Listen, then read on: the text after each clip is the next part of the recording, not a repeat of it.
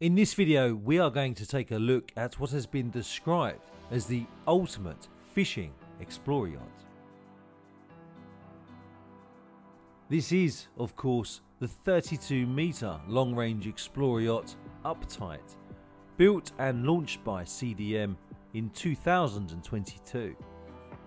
Make sure that you stay tuned, because in this video, as well as checking out her interior, we will also be having a look inside her bridge and her immaculate engine room, which is home to her twin Caterpillar engines. Before we get started, this is just a quick request to ask you to subscribe to my YouTube channel. Let's see how quickly we can get to 50k subs. As mentioned in my introduction, this explorer yacht has been described as the ultimate fishing explorer yacht, and it is easy to see why. Uptight has been designed to fulfill her owner's desire to have a reliable and comfortable explorer yacht to enjoy months-long fishing expeditions in remote and uncontaminated seas. The owner of Uptight already owns a few planing hull fishing yachts, and they wanted to add a displacement yacht to their fleet to enjoy long-range expeditions. The fishing cockpit has been designed as a bespoke version of a sport fishing yacht. The stern platform has been transformed into an enclosed cockpit with a bulwark. A battle station has been centrally placed in the cockpit, and fishing will be carried out in a stand-up position, allowing multiple strikes to be managed at the same time, giving more fun to the fishing family. Screwless rod holders have been placed on the large teak cap rail around the cockpit, all equipped with drainages and an easy access for periodic maintenance. Flush floor tanks with water recirculation and pump for live fish bait are located on the transom and below the cockpit floor.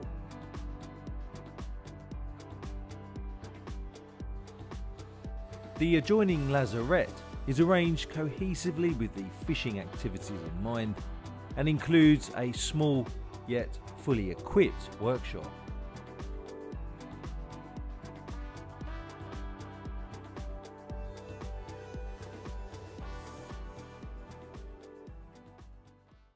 Before we check out this vessel's interior, including the bridge and of course the engine room, let's just take a wander around the upper deck, starting with the cockpit. This large area is perfect for entertaining and of course for alfresco dining, with lots of seating for guests and a perfect vantage point over that amazing bespoke fishing cockpit.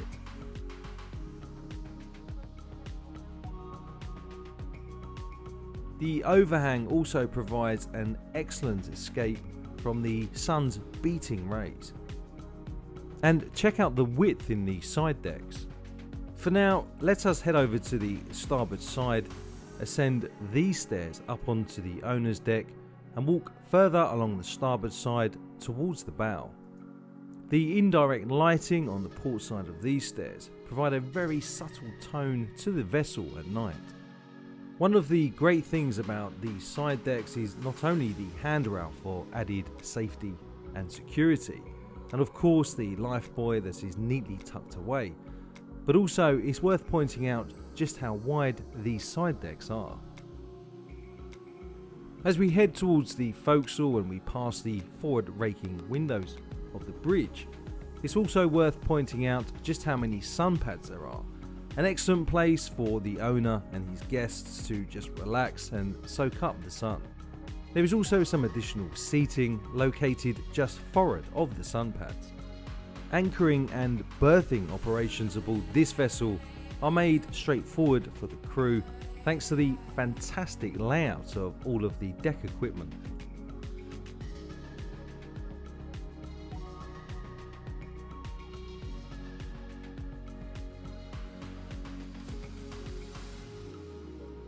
As we gaze up at the radar mast, we see that she's fitted with 2 navigation radars, satellite communications and a forward-looking infrared camera. Note also the number of handrails that there are dotted around the forward area of this vessel. And if you're wondering what's down here, well then I did manage to get some footage, whilst resisting the temptation to actually go down the ladder.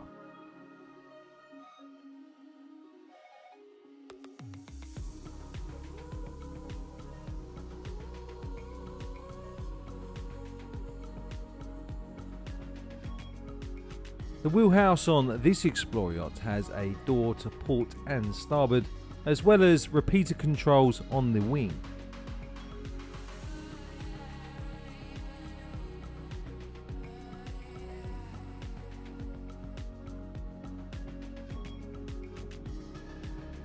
It's hard to imagine a better area to sit down and relax with family and friends as you enjoy the sun and the view, whilst also being able to take refuge from the sun's rays thanks to the bespoke awning that we find here. Of course, as you would expect with any long-range Explorer yacht, safety is paramount, and there are no fewer than 4 life rafts that are located on this area of the vessel. 2 to port and 2 to starboard. On this part of the vessel is also where we find the crane for the tender. Of course, for the yachting festival, this area was configured with the sun loungers. This owner's upper deck stern terrace is huge and affords the owner some excellent privacy, as well as views that are quite frankly priceless. And now let us take a look inside the owner's stateroom. To the port side we find a chair and desk, a great space for catching up on those all-important emails. 2 large windows, one to starboard and one to port, as well as the doors allow lots of natural light to flow into the area.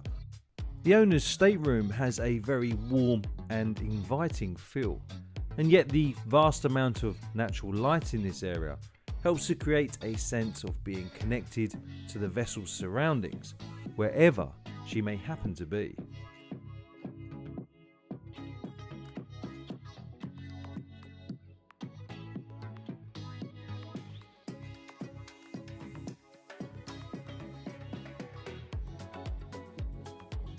But what about the owner's ensuite? In here we find his and her sinks with a huge vanity mirror.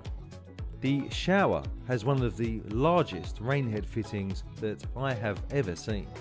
And as someone who likes to shower twice a day, 30 minutes a time, then I can say with my hand on my heart, I'll be happy to spend an equal amount of time in there. Above the owner's stateroom is where we find the large sun deck. As well as having lots of seating for our fresco dining, we also find a bar and grill. But that's not all.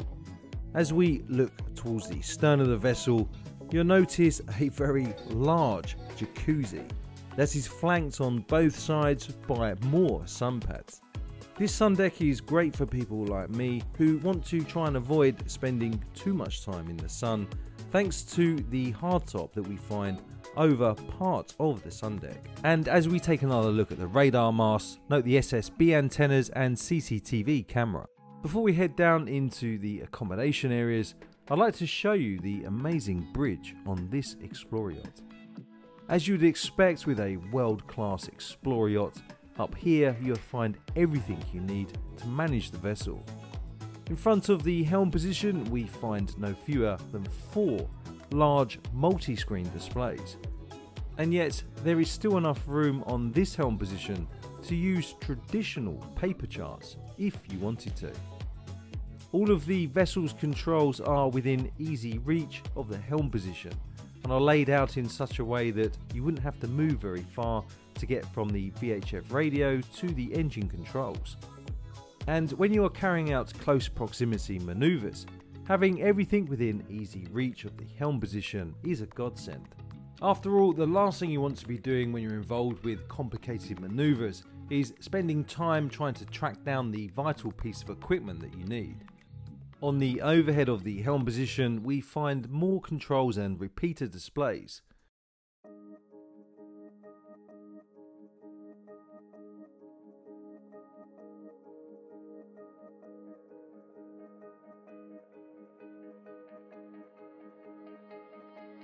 Behind the captain's chair we have an L-shaped seating arrangement, because after all, who would not want to see the view from the bridge as you motor towards your next destination?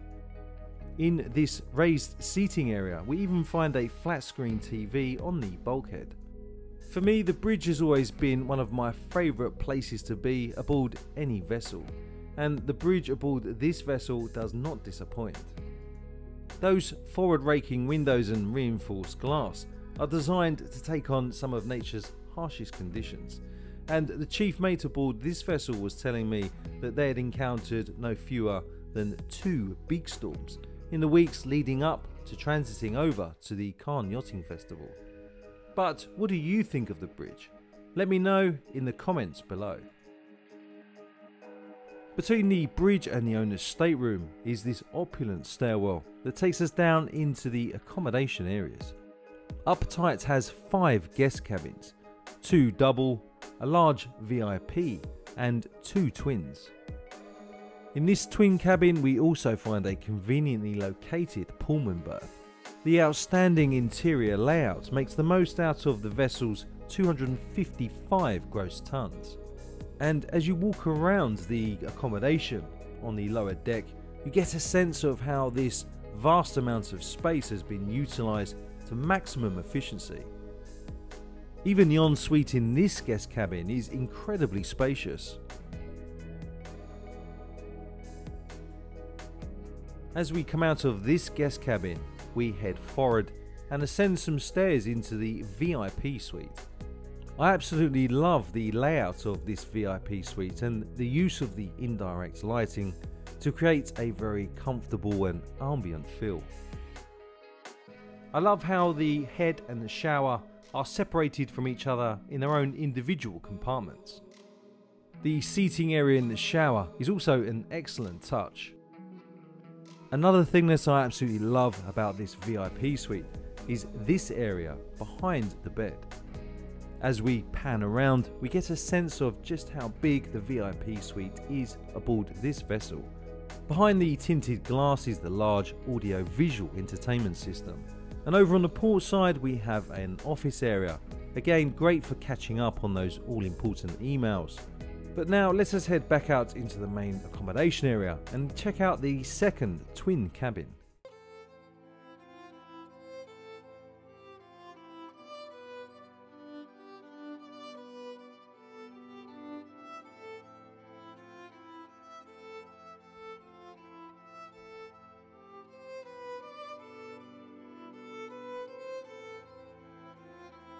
After the twin cabins, we find 2 further double suites.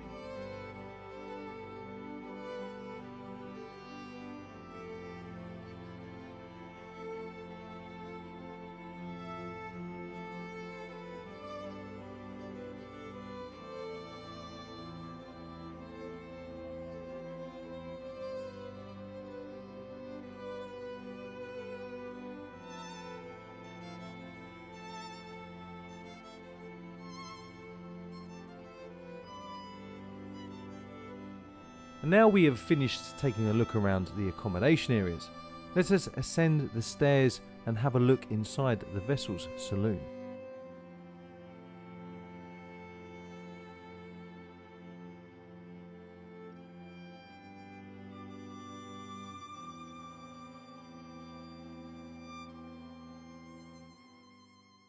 I love the fact that the owner of Uptight has kept hold of the remnants of the champagne bottle that was used to christen the vessel when she was launched.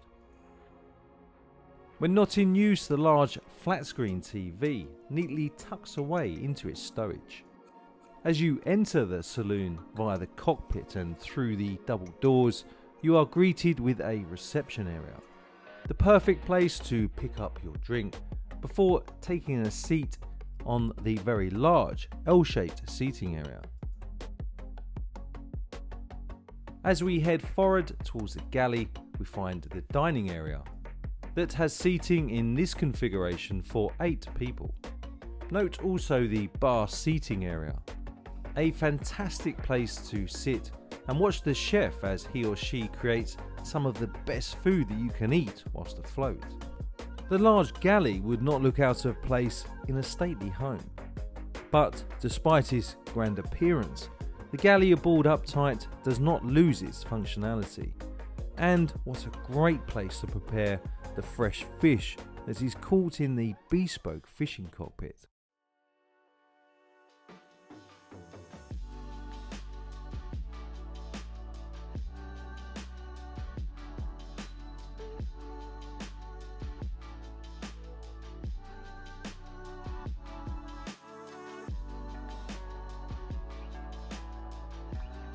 Forward of the large galley is where we find the crew accommodation and mess area. Including the captain, Uptight has a crew of 6 people.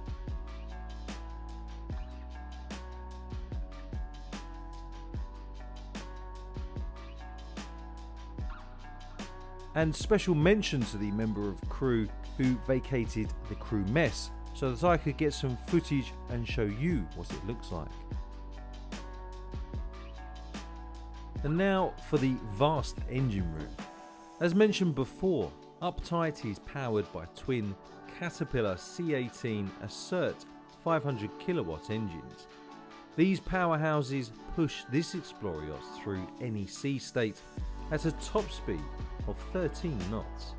At 9.5 knots, she has a cruising speed that is around 1.5 knots faster than most other full displacement Explorer yachts. Whilst motoring at a cruising speed, she has a range of just under 5,000 nautical miles. This Explorer yacht carries 40,000 litres of fuel and 6,000 litres of water. Having spent 5 years travelling the world on several warships, it always amazes me just how immaculate these engine rooms are kept. They are quite literally spotless. In fact, as you look around here, you'd be forgiven for thinking that this boat has just been launched, when in fact she was launched several months ago and has already clocked up several thousand nautical miles. I am sure that any former Royal Navy stoker would be happy to call this engine room their home. The level of naval engineering and architecture that is required in order to fit everything into this machinery space is quite frankly outstanding. But what do you think? Let me know in the comments below. Thanks for watching. Please don't forget to give the video a like because it means that more people on YouTube will get to see it. Also, if you haven't already, don't forget to subscribe and don't forget to check out my other videos. The video recommendation in the top left hand corner is one of my videos that YouTube thinks you'll love. Until next time, fair winds and following seas.